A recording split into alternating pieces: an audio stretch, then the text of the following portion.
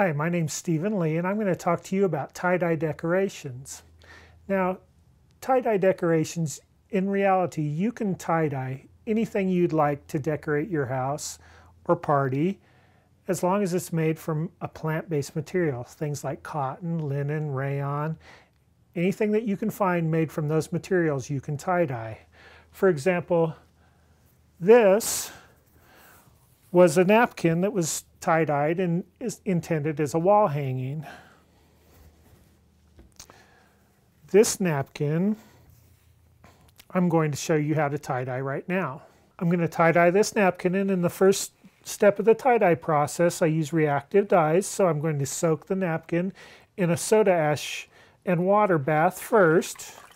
Then I take the napkin out and I wring it out a little bit. So when I wring out the soda ash water, I didn't wring it out too thoroughly because I wanted the fabric to be fairly wet, because when I want to do a marble pattern, I want the dye to kind of spread wildly on the fabric. Now I'm just going to wrinkle the napkin up in this little tray, and now I'm going to squirt the dye on the fabric. And I'm just going to squirt it on in kind of random patterns because I want the dye to spread all over. So I'm going to put some pink on and some yellow. And some orange.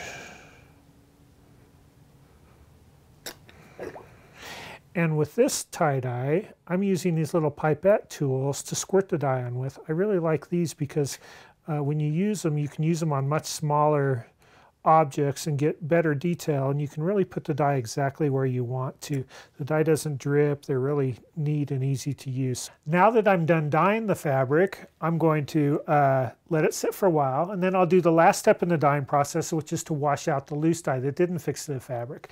And I'll do that by taking the fabric to a sink and flooding with cold running water and rinsing out most of the loose dye by hand that way. And then I'll go ahead and throw it in the washing machine with warm soapy water and finish washing out the loose dye in the washing machine. Now, this was a marble pattern that I did. This original sample I showed you was a spiral pattern, so they'll look different from each other. So, have fun tie-dyeing.